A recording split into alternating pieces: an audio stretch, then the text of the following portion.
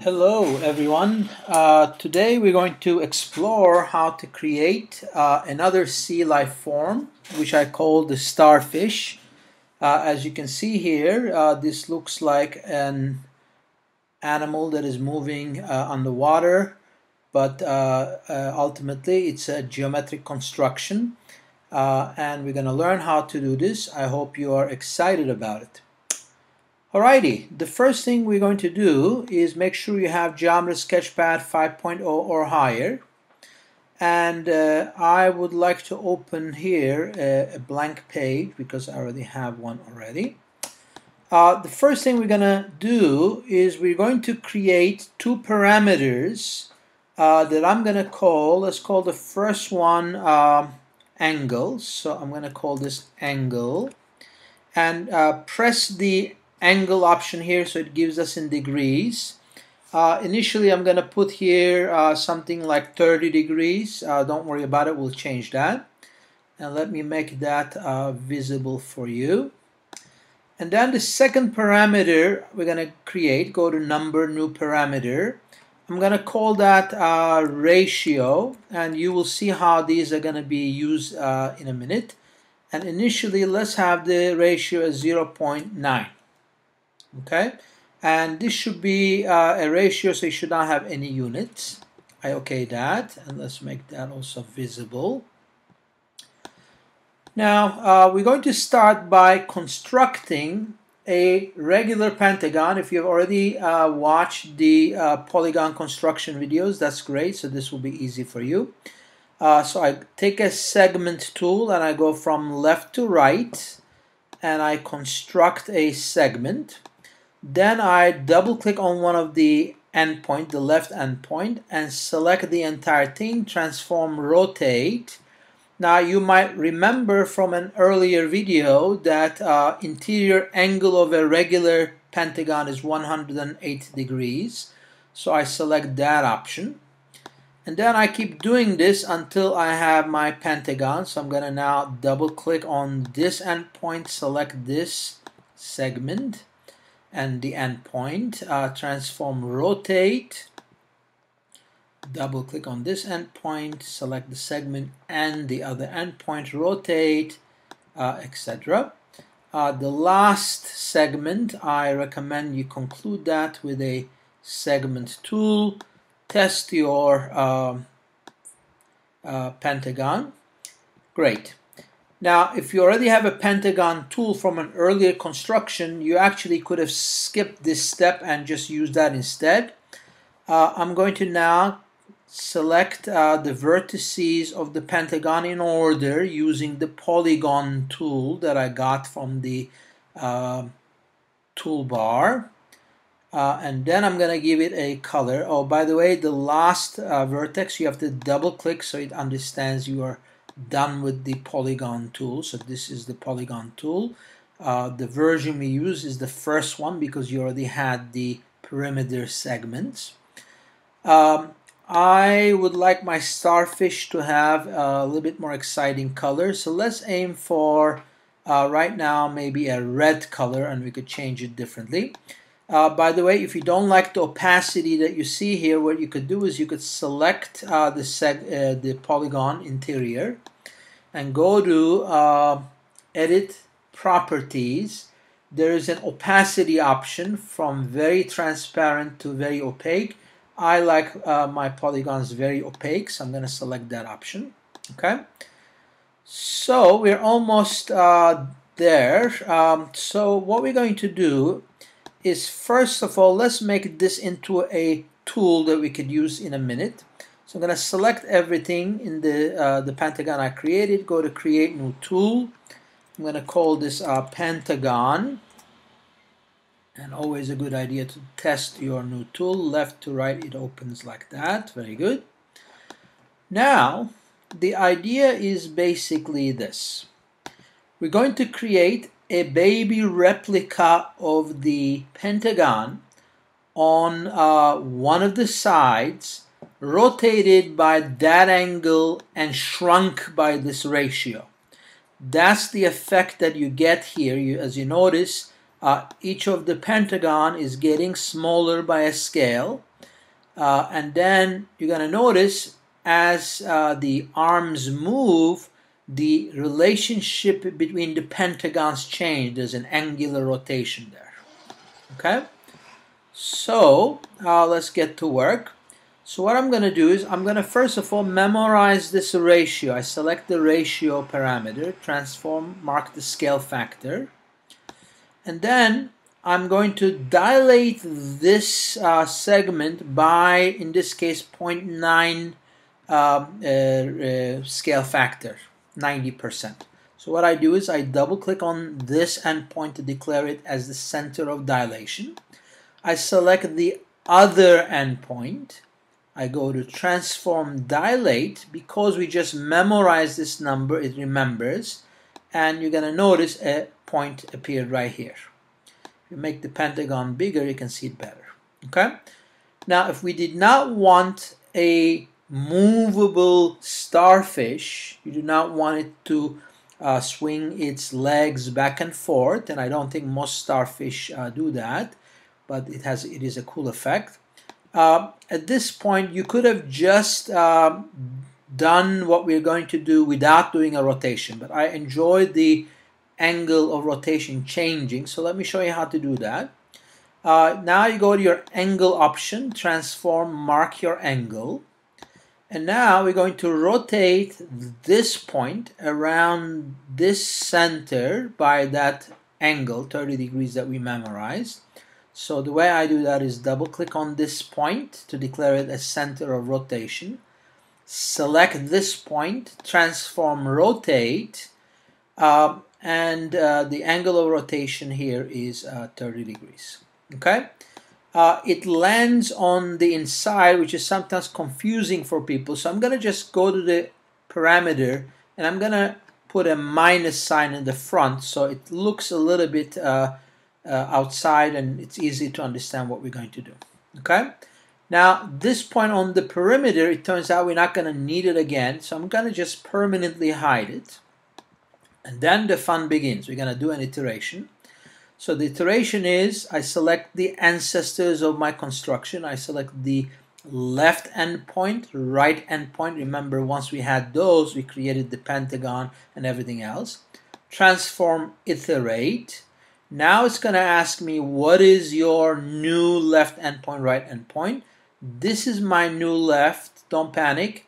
This is my new right. And what I would like to do is I would like to increase the iterations. So I'm going to go up till a number of times. I think 15 should be probably plenty. You can go a little bit more if you want it. I'm just going to go to 15. And now, when you iterate that, you're going to see that it actually folded on itself. Now you can change the ratio here to 0.8, and you're going to notice that the arms that you have created also shrinks, because every time it is now shrinking by an 80% factor. Now select your angle tool and press the plus key or the minus key, and you're going to notice, this is on the keyboard that I'm doing, you're going to notice that you're able to give the arm some mobility because the angle is changing each time. Okay? So here is the arm that we have created. Now what we're going to do is we're going to convert this into a tool, and actually at this point it might be beneficial for us to do a number of things. Let us select all the segments. So I'm going to go to the segment tool, edit, select all segments, and I'm going to manually select these iteration segments.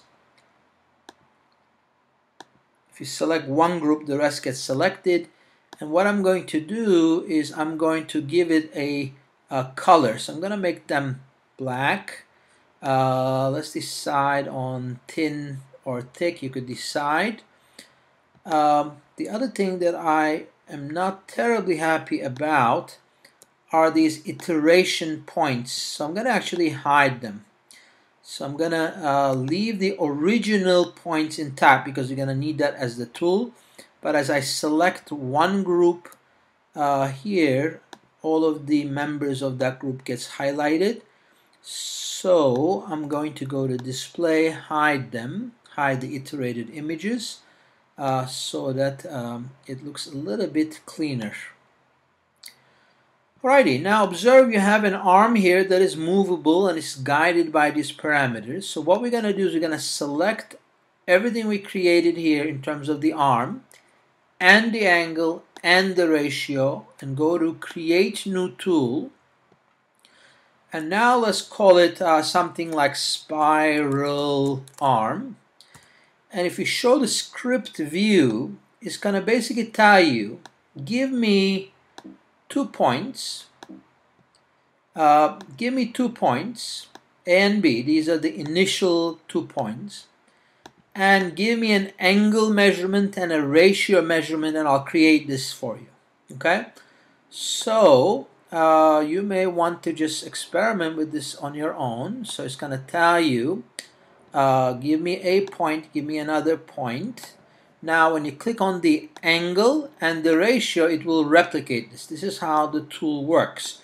This is a rather advanced tool making we're doing here, because in addition to what you have constructed, you also have to select the parameters that went into its construction. Alrighty, we are ready now to have fun with our object. We're going to now use the pentagon tool to create a central body for this creature we're creating. And then we're going to go to our spiral arm tool and we're going to go left to right. First, nothing seems to happen, but the moment you click on the angle and the ratio, those arms will appear. Okay, so you just keep doing this, left to right to angle and ratio. Left to right to angle and ratio. Left to right to angle and ratio. And lastly, left to right to angle and ratio. Okay? And observe, if you change your ratio, I'm selecting the ratio and I'm putting, pressing the minus keyboard. You can change your dilation factor. If you put a plus sign, which is shift plus, you shift equals, I should say.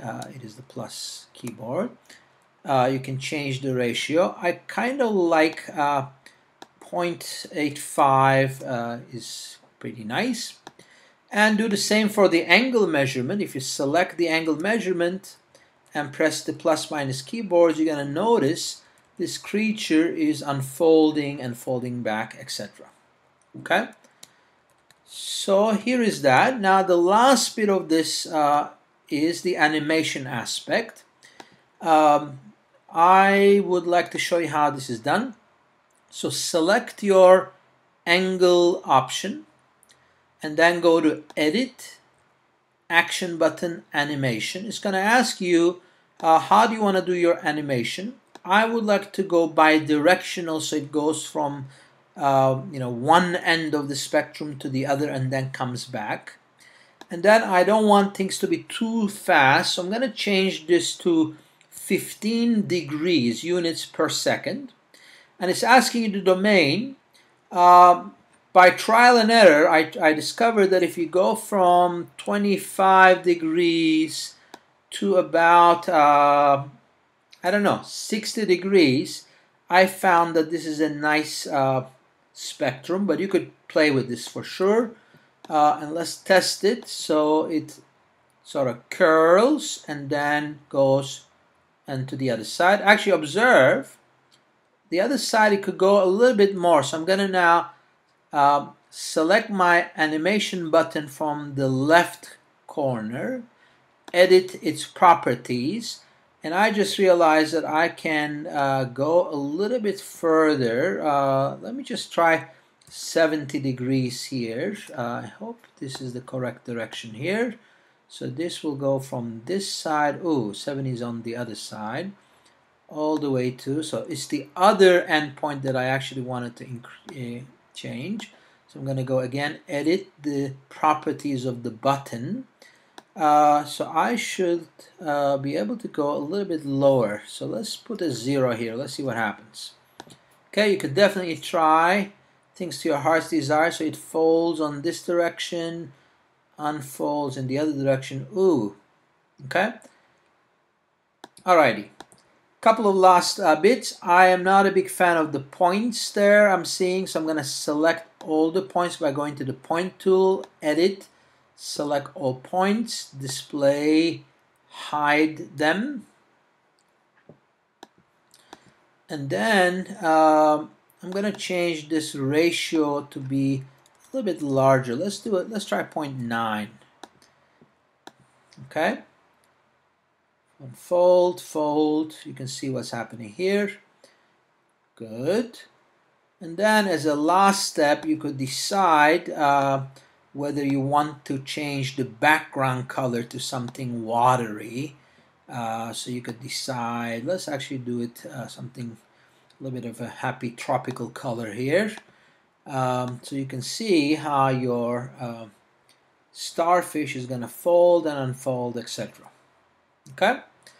So this is a fun construction. It was actually taught to me by 2 of my students. I hope you enjoyed it, and I look forward to hearing what you create.